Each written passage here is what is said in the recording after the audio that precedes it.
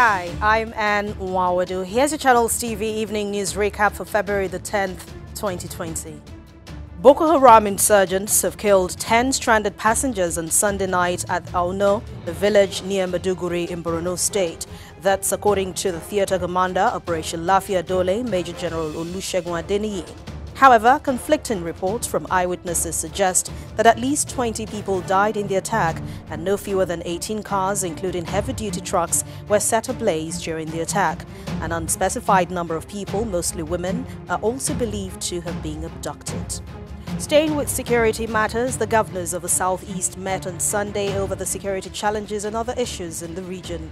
At the end of the meeting, which held at the Government House in Enugu State, the governors resolved to launch a regional security outfit.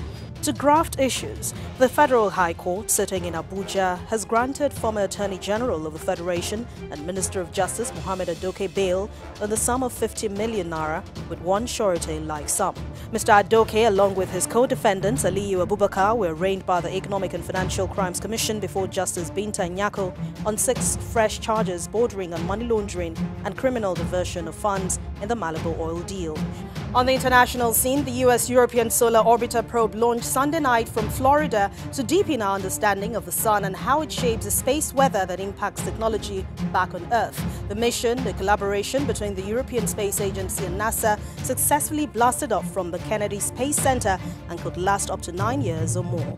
And in sports, Scott McTominay says that Manchester United are fully focused on ending their troubled season on a high note, with silverware still on offer in the FA Cup and Europa League as he nears a return from injury. United have found it hard to establish any momentum in a challenging campaign that has threatened to spiral into disarray at times. And that's the evening news recap. Don't forget to join us tomorrow for fresh updates. I'm Anne Nwawadu. Thank you for watching.